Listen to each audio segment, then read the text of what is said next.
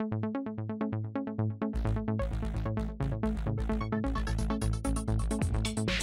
everybody, welcome into your Talking Fitchburg headlines on this Monday, May 22nd, 2023. Finally had a good weekend and a good start here to the weather for this week, and it looks like it's going to be pretty dry. A little dip for temperatures as we have some nice temperatures in the 80s down to the 60s and then back to the 80s. Hopefully we'll stay dry and warm for the upcoming Memorial Day weekend, as that's where we start our information with you on headlines.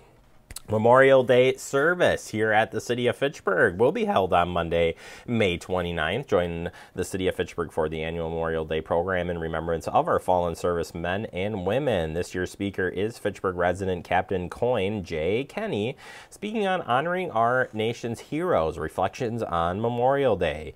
In the event of inclement weather, the program will be held at Fire Station Number 1, 5791 Lacey Road. Otherwise, you can join us in the Gorman Wayside Veterans Memorial Park on Monday, May 29th at 12:30 p.m. That address is 2377 South Fish Hatchery Road here in Fitchburg. This week kicked off the Brush and Yard Waste Collection Week. This will be happening all week long. And this should be out at the curb by 6:30 a.m.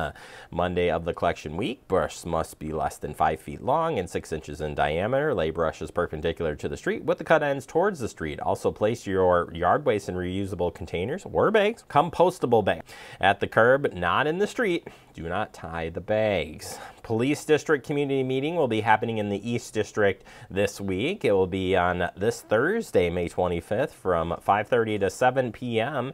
at Doxa Church. The Police Department will be giving a presentation on the following, including receiving updates on the Police Department events and news, learn about crime and calls for service data trends in your area, learn crime prevention tips, share concerns and feedback with Police Department. This meeting is part of our monthly meeting series that will rotate among our 4 police districts.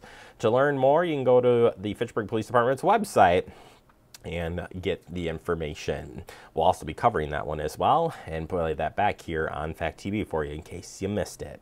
Happening this week as well, Toddler Explorers at the Fitchburg Public Library. Join us on Wednesday, May 24th at 10 a.m. Spend a morning at the library engaging with movement, play, and socializing with other little ones ages 1 to 3. 1 through 3, not 1, 2, 3. That's, yeah, you get the point.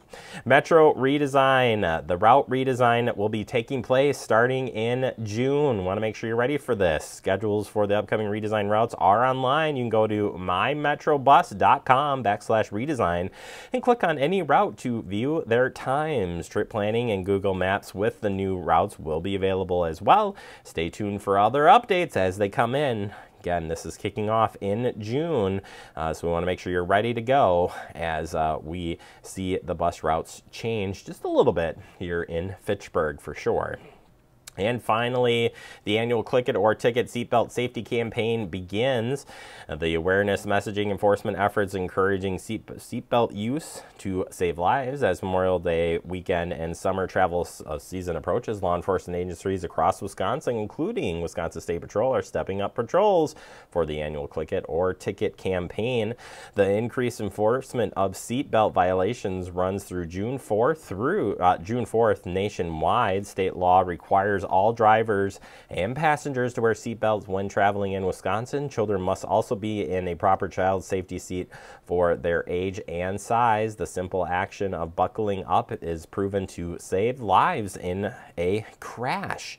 Buckling up in such an easy step, and it is one of the most important things you can do. And remember, every time you get in the car, remember your loved ones, that you want them to come home safely every trip, every time. That's from State Patrolman Superintendent Tim Coronata said Wisconsin primary seatbelt law allows law enforcement to stop and cite motorists for failing to wear a seatbelt. Penalties are higher for transporting unrestricted children, and passengers can also be cited for not wearing a seatbelt. The goal of the Click It ticket is not simply to issue citations, but educate the community in the importance of wearing a seatbelt.